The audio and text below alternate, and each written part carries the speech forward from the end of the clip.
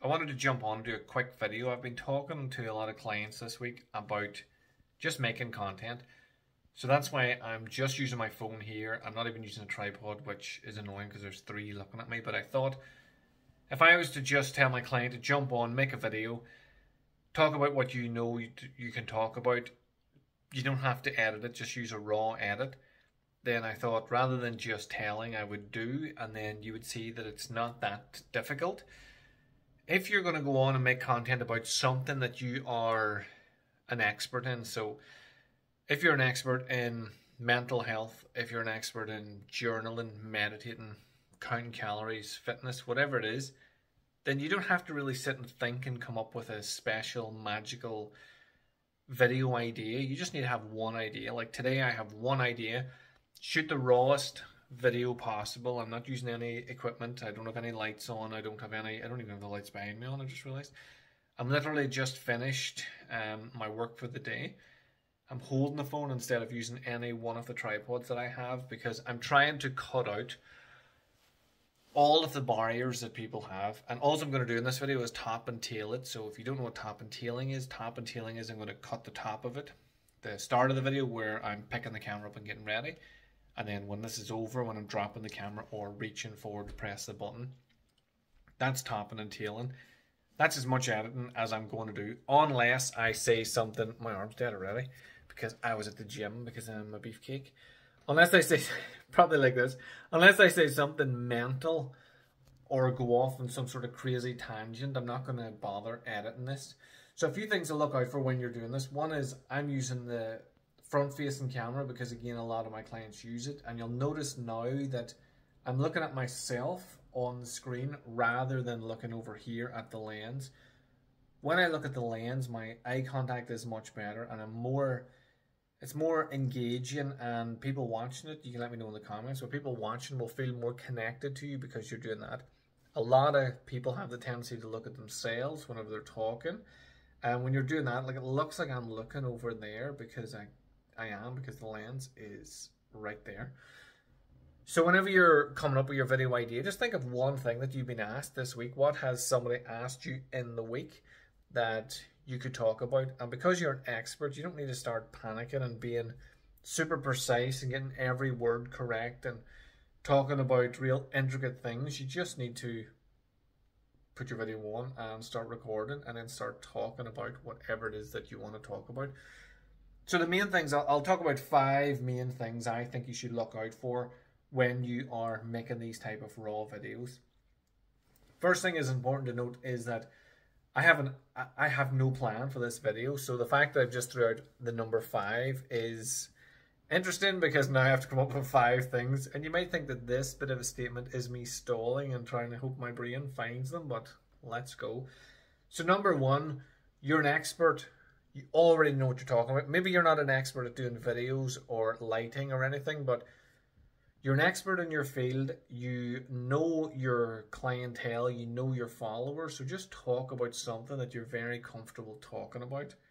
Number 2, think about one of your clients and then imagine you're talking to them. So if I was to do this and I just think about one person and I start to talk as if I'm directing my entire conversation towards them, it makes it much easier for me to stay on track because I know what they would be thinking. I know they're thinking, I know, but Liam, I don't have lights, or I don't have a fancy camera, I don't have a fancy setup. So because I know that person would be thinking that's where I'm able to direct this conversation. So I don't know if that's what you're thinking or if it's one of the things you're thinking, but number 1 is the first thing that I said. I'm probably going to forget what these are. But number 1 is just shoot, as far as I remember. And number 2 is, I really shouldn't have done arm day before trying to hold the phone. My phone's not massive or anything, my arms are just really tired. And number 2 is think of one person you're speaking to and then speak to them. So the third thing you want to do is have a basic idea of editing. So if I do want to cut any of this, which I'm not going to do, if I want to cut any of this, I know I can just use a jump cut in the middle. So if I say something mental here, then I can cut, and then I can go to the bit where I end the mental statement and cut there again. Then I can cut that out of the video, and that's what a jump cut would be. To hide the jump cut a little, I'll zoom in or zoom out. There is a video on my YouTube channel already that will teach you everything you need to know about jump cuts. Personally, I get the most feedback on jump cuts saving coaches time in their edits, because they usually start again. Whenever they make a mistake, they start again, but because they know how to jump cut, they don't need to start again. They just can start that sentence again, and then they just move on from there. So that's your first three. The fourth one, it's mad trying to keep track of all this at the same time. The fourth one I would suggest is do it often. A lot of people will make their video, so this is already over 5 minutes. They'll make their video and then they'll watch it back and critique it, and they'll look at it and they'll think, "Oh, my lighting was off and I was talking badly and I was looking around me," and they come up with all these issues that they have within their video. Then they think, right, that's not good enough, I need to make a new one, and they'll try to, oops, that's a bad way to hold that. They'll try to fix everything all in one go, but that's a terrible idea. What you want to do is watch it back and fix one thing. So if I was to watch this back, I could look at that and go, I probably should have had a mic.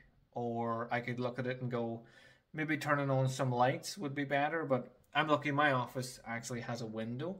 So if you are shooting, I'll just give you an insight into that. The window is there. So when I'm here, that lights up my face. If I'm here, there's all my post-it notes. And you can see now, as you're getting this wee inner side or peek, my fake wall is only where I normally have my camera. If I'm here, my fake wall's gone. And if I go here, my fake wall's gone. Hopefully this spinning isn't annoying.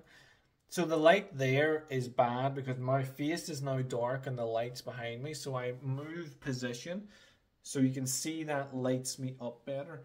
So I'm using all of the things that you have. Everybody watching this has a phone. Everybody watching this has a window. Most places, I'm in Northern Ireland, so we don't get a lot of sun, but most places will have some sort of sun. So you watch your video back and you just fix one thing, and then you just keep doing that. The easiest way to do it is to do it in stories. I personally think if you use Instagram stories, then you can tweak every single day. So every day you can get slightly better. But today we're talking about long form because that's what I've been telling my clients to do. Long form.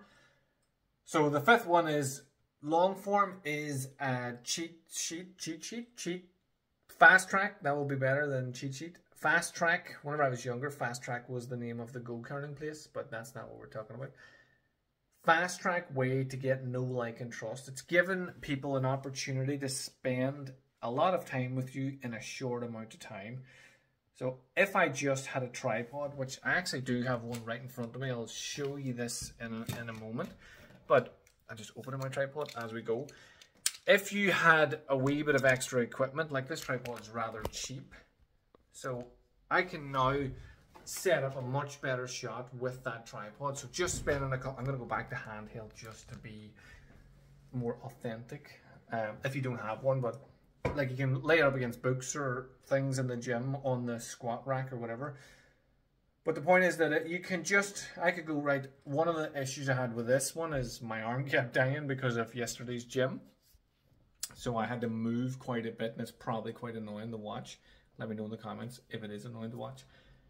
But even if, and I keep cutting off my head, even if it's not annoying, if I had a tripod, it would just make things so much easier. If I face the light, that's going to be better than if I have my back to the light.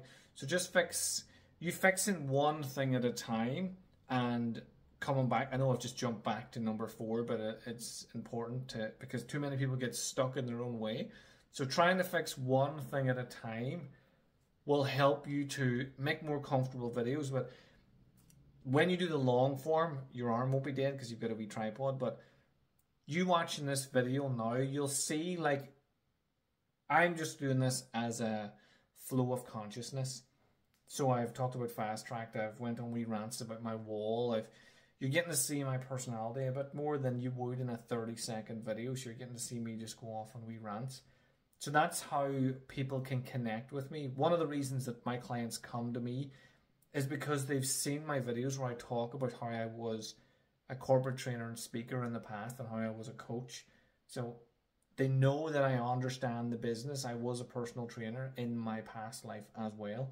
So they understand it. I've journaled for, I think it's now 1,325 days without fail, which is a lot. If you're a journaler and you track every day, that's how long I've been journaling without ever missing a day, even though life has been hectic at different times.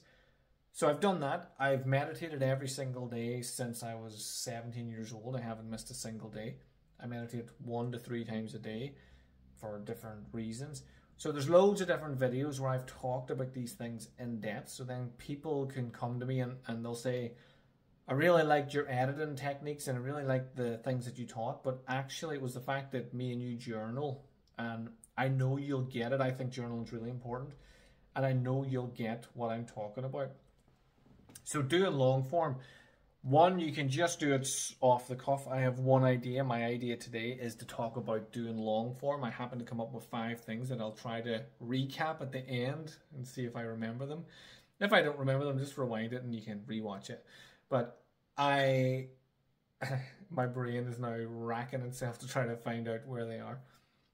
So I've come up with 5 ideas that you can run with, and then throughout this video, you'll notice I'm talking about techniques and things I can teach you that are not the main point of this video. But if you're watching this and you think, oh, whatever when he was talking about jump cuts, that's brilliant, that will save me time. Now you're more likely to reach out to me and ask about jump cuts, or go find that video. I'll probably just put this video at the end, probably there, but not now, later.